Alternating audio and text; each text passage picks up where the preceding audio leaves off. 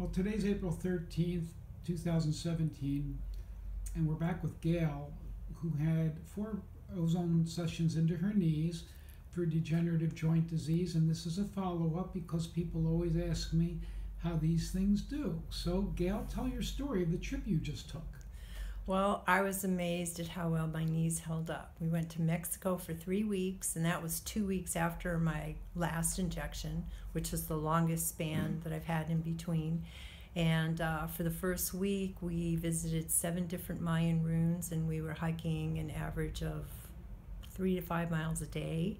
And I was actually going up and down the steps of the Mayan ruins, and I did use a trekking pole for support because I didn't want to blow it. But I was amazed at the lack of achiness and how good my knees felt and held up through the whole time. And it's been a couple of weeks since I've been back, and we're just starting to get a little achy. I've been back to Zumba classes.